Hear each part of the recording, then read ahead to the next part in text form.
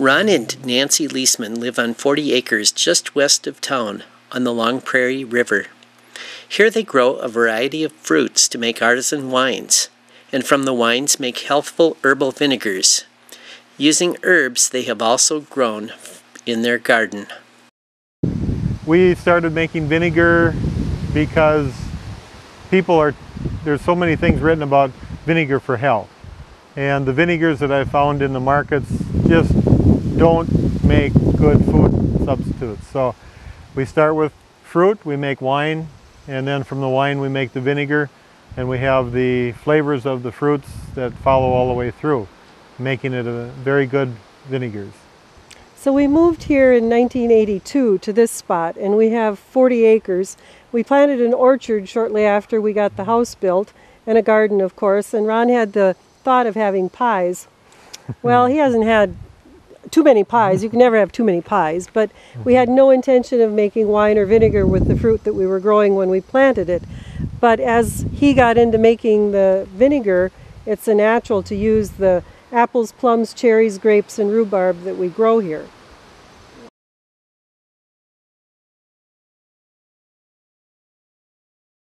This is one of our apple trees. This was the Macintosh. It looks like we'll have a pretty good crop this year. This is among the first trees that ripen in the fall, so these will be ready in August. We have the grapes first. The second row is dwarf apples. Third row we have pie cherries, kind of a bitter cherry, but it makes a very nice wine. And then the last row on the top are full-size apple trees. And then up in the woods beyond the orchard, a beekeeper keeps his bees, and we get the beeswax from him to seal our bottles of vinegar. So everything that goes into the wine and the vinegar comes from here, except we don't blow the glass bottles and we don't have cork trees. And this is where the process all takes place. So we have over here rhubarb wine. We've been talking a little about rhubarb. This is in the second stage. The first stage, the fruit and everything is in the vat, and we've removed the pulp now. And it's locked in a jar with a cap on it that allows for the carbon dioxide that's being created to escape, keeping the alcohol and the rest of the things in the jar and preventing things that are in our air from getting into this and contaminating the wine. After this is completed, it will go through a couple of more times what we call racking, where it'll be taken, siphoned out of this jar and into another one. That'll get rid of the pulp that settles to the bottom. And as that proceeds and this is nearly done working, then the wine will start clarifying, the pulp will settle out. Once that's done, which can take anywhere from a month to 3 months, then I store the wine until we're ready to start making it into vinegar. So the alcohol reaches about 15% alcohol, and when he starts in the process of converting it to vinegar, he introduces a bacteria that actually converts the alcohol to acetic acid. So we're going from about 15% alcohol to about an 8% acetic acid when it's finished. Good. Okay, so after the wine is completed, it's put into storage until I'm ready. When I'm ready, then it will be put into containers above and below here. We put in vinegar starter, or a mother, and wine, and the wine has the alcohol. Now the alcohol is required for the bacteria as part of its life cycle. It changes the alcohol into acetic acid. And we have here a jar of the bacteria. We call that mother. And this process can take from 6 to 8 months. The vinegars are bottled as a fruit vinegar, whatever the fruit is. As you can see up here, we have plum, peach working. I have many other varieties working.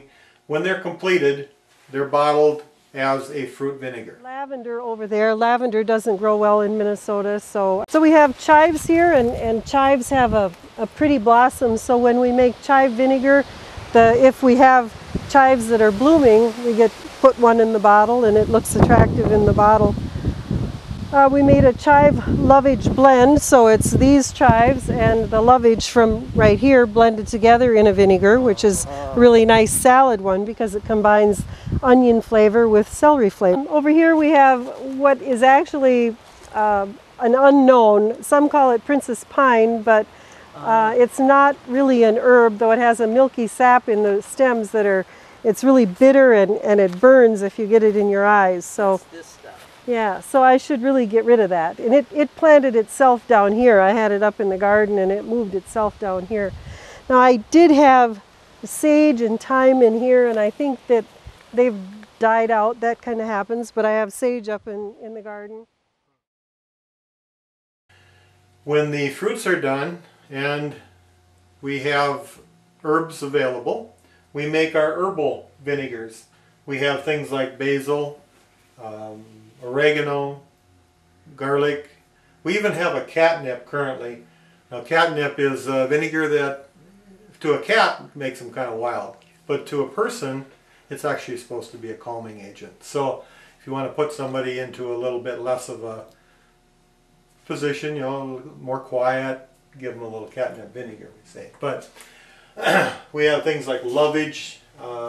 We also have some pepper vinegars that, if you like pepper, and I do, and I eat quite a bit of it, but too many jalapenos, you know, you can't chew them all. So our vinegars, we have jalapeno, we have a serrano, which is even hotter, and we have a habanero, which is really hot. And yet, mixing these into a salad, you get the flavor, but you don't get, you know, a super burn that you would get if you were eating them directly. We are also a member of the Minnesota Grown organization. We have the Minnesota Grown labels on vinegars that are completely produced here in Minnesota. The fruit was grown here, the herb was grown here, everything that is used was grown here.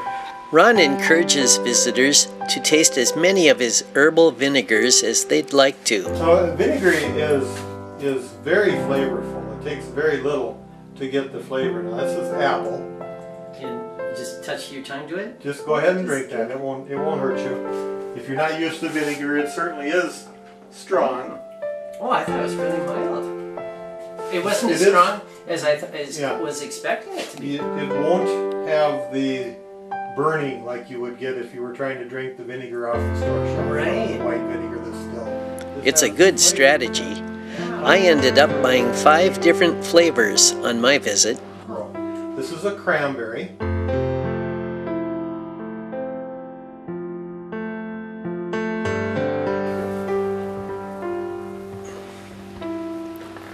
In the gift shop, visitors will find all kinds of items, including winemaking kits and accessories.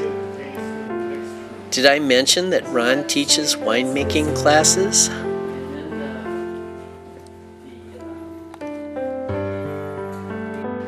For more information about Leatherwood Vinegary, visit our website at lakescountry.tv.